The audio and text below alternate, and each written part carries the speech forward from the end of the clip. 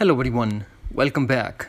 While scrolling on Facebook, if the sound stopped automatically and you want to stop the sound on your Facebook in iPhone, then do the following steps. So without wasting any time, let's get started, and before start, please do like, share and subscribe. First of all, we are going to tap on menu in Facebook, scroll, find and tap on setting and privacy and tap again setting. Here you will see a lot of options, but we are going to scroll and under preferences, seventh option, media, tap on it.